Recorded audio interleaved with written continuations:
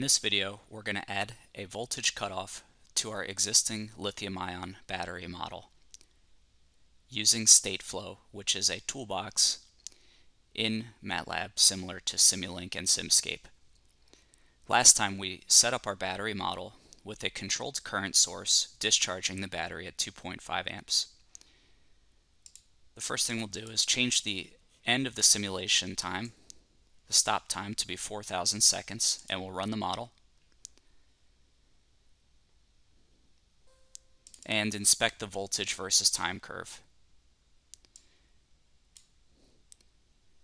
It looks similar to what we had last time, where the voltage starts about 4.2 volts, decreases as we're discharging the cell, and reaches about 2.2 volts around 3,600 seconds. If we look at the state of charge versus time and zoom in, when state of charge reaches 0, meaning the battery is fully discharged, the time is 3,600 seconds. So everything appears to be working well, except zooming in on our voltage plot. At 3,600 seconds, when the battery voltage reaches somewhere around 2.23 volts, the voltage drops instantly to 0. Now, that may be okay in most situations. In our situation, we'd like the voltage curve to continue to decrease smoothly towards 0. What's happening in the model is that when the SOC reaches 0, the model automatically defines or overrides the battery voltage, the terminal voltage, and sets it to 0. And we don't want that behavior. We'd like the voltage to continue to decrease as we continue to extract charge from the cell. Now, the state of charge is defined between 0 and 100%. So the state of charge will continue to stop at 3,600 seconds, but if we allow the voltage to continue to drop, we would be able to extract more capacity from the cell, effectively over discharging the cell. The state of charge will remain at 0 because that's the minimum, that's the limit of SOC. But we will have extracted more capacity than the rated or nominal capacity. So what we want to do that is click on our battery model, right click, find the mask, and click Look Under Mask. Here we see, I'm going to click spacebar to zoom in. This is a high level of our battery model. We see our terminal, positive and minus terminals, and we see our output port M, which outputs our signals. You see a voltage source, an internal resistance, a current measuring component, a battery temperature, which we're not using at this moment, and an underlying model. If we double click on this model component, we see an even larger model based in Simulink. These are all Simulink components that are arranged in a way to mimic the behavior of the battery. What we want to do is focus on this part of the model, and we're going to make a modification so that when the state of charge reaches 0, we don't automatically set our voltage to 0. So I'm going to highlight these few components and drag them to the right. It's going to give me a warning saying you're attempting to modify this file. Disable link to make changes locally. So I'm going to click Disable Link, and I'm going to try this operation again. I can now drag those components to the right. And I've made a little bit of room because we're going to add a gain to set this value to be 0. So I click on my library browser, go to the commonly used blocks menu within Simulink, and I'm going to find my gain component and drop it on the model. Set a gain of 0, and I'm going to drag it so that it automatically makes a connection within that branch right there. The modification is done. I'm going to go back to the model by using this tree here and clicking on the name of my model. In this case, it says MATLAB Video 2. You may want to save your model at this point and name it something else. I'm going to go ahead and run the model.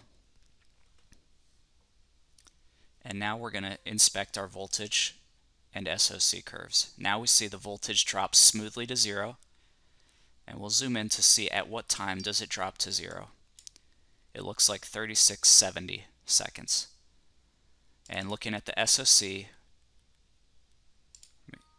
zoom out, we still drops from 100 to 0, and I'll zoom in on the time here, and it still reaches 0 SOC at 3600 seconds. So that gives us the behavior that we want. What we're going to do next is we're going to use Stateflow to add a voltage cutoff. What we would like to do is say, as this cell is discharging, we're going to stop the discharge process when we reach a certain cutoff voltage. We'll use 2 volts in this case.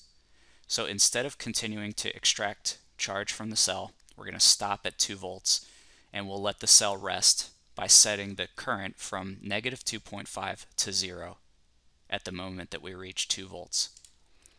Stateflow is a library or a toolbox within MATLAB that allows you to change the state of your model.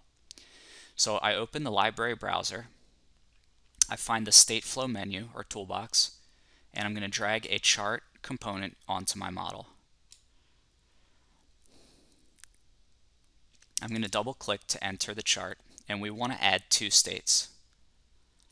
The first state we'll call discharge, and the second state we'll call rest. I'm going to click spacebar to zoom in.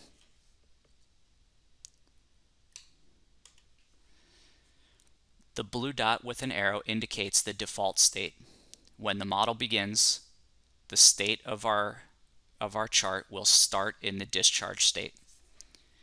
What we're going to do first is create a condition to change from the discharge to the rest state. So if you hover over the boundary of this component, the cursor will change to a crosshair, and I can drag a line over to my rest state. We're going to select the condition, and our condition will be V cutoff less than or equal to 2.0. So when the cutoff voltage, maybe we should call this the terminal voltage. When the terminal voltage becomes less than or equal to 2.0, we'll change from discharge to rest. What we need to do is, within each of our states, we need to create an entry, a statement that will execute upon entry.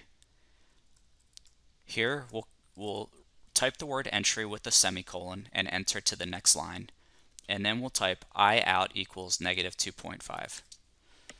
So in this case, when we enter the discharge state, we'll have an output variable that will set to a value of negative 2.5. And in our rest state, we'll do the same thing, but we'll set the output current equal to 0. The last thing we have to do is define, or we have to tell Stateflow whether these variables are inputs or outputs.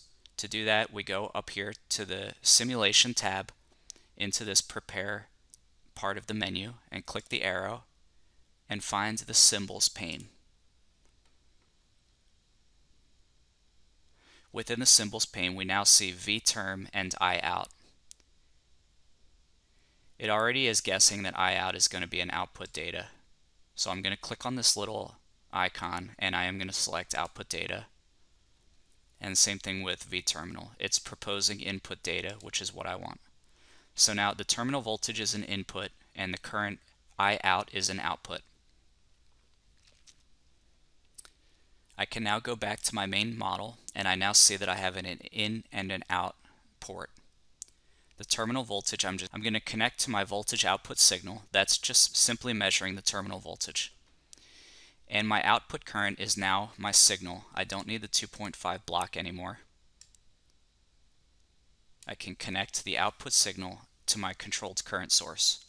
If we run the model, we'll see what happens. It's telling us that we have an algebraic loop. What we have to do to solve this is go to the library, go to the discrete menu within the Simulink toolbox, and we'll drop the memory component in line with our output signal. We may need to reroute the signal. Okay, it's made the connection. What that's going to do is break the algebraic loop, and I'm going to click run one more time. Okay, the model has run, and we can inspect our voltage curve.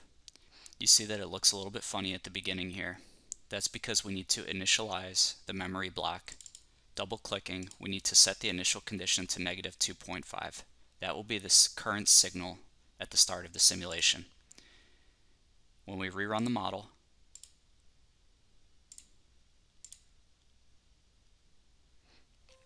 our voltage curve looks better at the start of the simulation, but we notice that we're having a slight overshoot below 2 volts. To fix that, we're going to change the solver settings.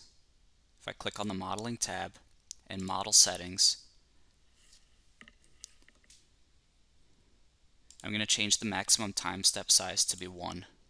This will create a lot of output data, but the solver will be forced to take smaller steps and capture the moment when the voltage drops below 2.0.